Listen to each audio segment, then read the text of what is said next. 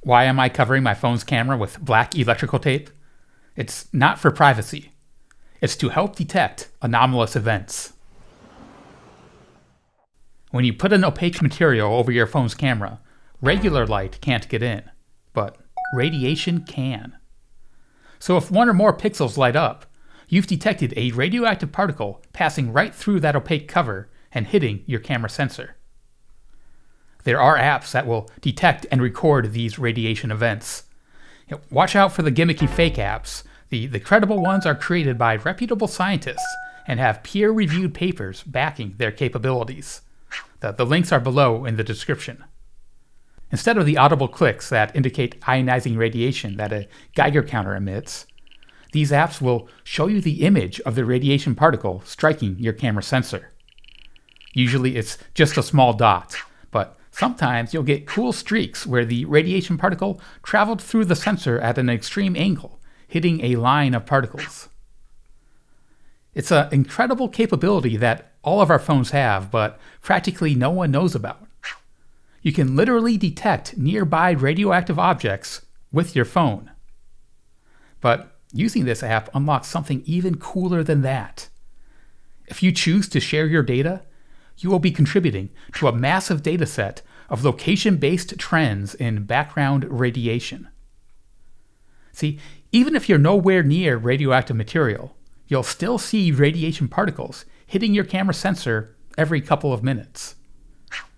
These are drops from cosmic ray showers, particles from deep space going nearly light speed, colliding with Earth's atmosphere and sending down a cascade of high-energy particle interactions. A single cosmic ray will usually produce a shower that covers about a square kilometer when it falls to the surface of Earth. And it's showering all the time. But sometimes it storms. A radioactive particle traveling unfathomably fast caused the first observed cosmic storm on October 15, 1991, over the Utah sky. The particle had so much energy, scientists still don't have a good explanation for it. They call the particle the "oh my God" particle. And since then, there have been a handful of similarly energetic cosmic particles detected slamming into our atmosphere. But our knowledge of these incoming cosmic rays remains very much incomplete. There may be even bigger superstorms happening, storms beyond our current ability to detect. And that's where you come in. To get the full picture regarding cosmic ray interaction with Earth, we need cosmic ray sensors everywhere, so we can begin to see if there are things like megastorms caused by encounters with particles orders of magnitude greater than even the "oh my God" particle. And apps like the Cosmic Ray Detector aim to do just that. If there are enough people using the app, large-scale cosmic storms that were previously undetectable will be detected. This effort is the Cosmic Ray Extremely Distributed Observatory.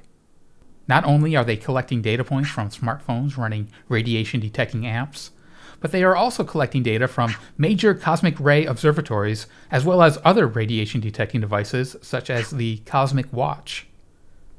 And while they're still quite a ways away from their goal of over 1 million devices across the globe running cosmic ray detection applications, they have amassed quite the dataset of radiation events.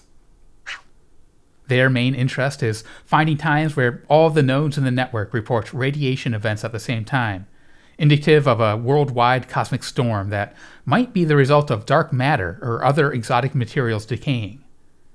And while finding these would be amazing, there could be other information lurking in the dataset. UFO investigators can look for corroborating radiation spikes associated with sightings. Perhaps trails of radiation events may end up exposing the path of unseen radioactive craft.